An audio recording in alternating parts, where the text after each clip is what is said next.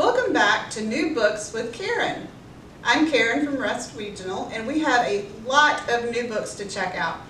With the library closed, you can't really peruse our new book shelf, so I'm highlighting them here. This is our first middle grade book offering. We have 3 books that are recommended for grades 4 and up. If any of these books interest you, call the library or use the MPL To Go app on your phone, and you can put them on hold for pickup curbside. Now, these are scary books or frightening. Maybe just a little bit of a shiver will go down your spine.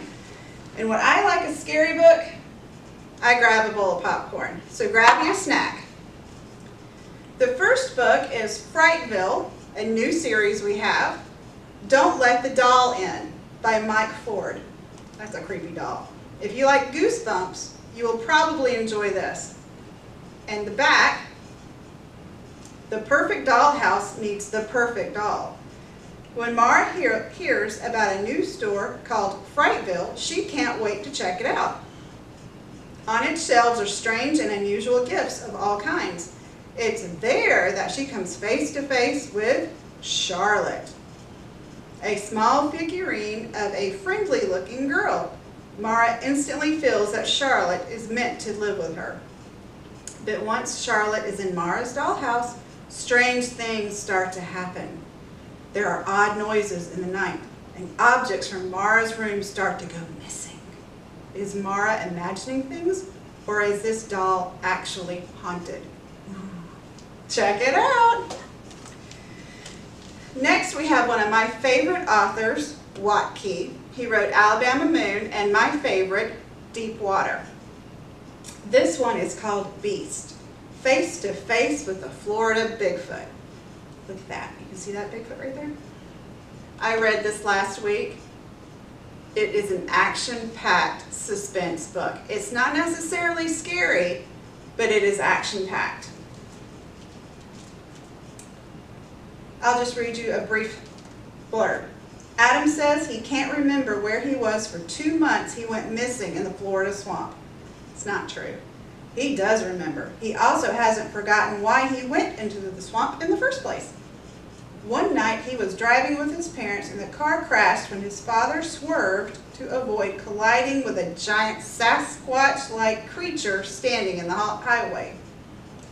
Hunted by his parents' subsequent disappearance and hounded for claiming to have seen Bigfoot, Adam sets off into the deadly wilderness on a hunt for answers as to what really happened that night. The answers he finds are more terrifying and more surprising than he could have imagined. Adam can only wish he didn't remember anything at all.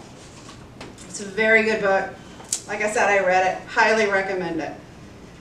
Next, we have Scary Stories for Young Foxes. Aren't they cute? Christian McKay Heidegger. And this one has a horror label on it, so if that's your thing, you might want to give it a go. This is a collection of 8 interconnected stories. 7 little foxes in the twisted antler wood listening to stories much later than they should. The first flees the teacher with dark, gooey eyes. The second from 6 sisters whose tongues tell lies. The third escapes a woman who peels foxes' skins. The fourth slinks away from the Golgaphersh's grin. The fifth wets the ground when he smells Mr. Scratch. The sixth turns tail when the paw finds its match. The seventh little fox in the wood all alone, facing down it goes beneath branches of bone. One little fox stays the whole night through, but can she make it to the end?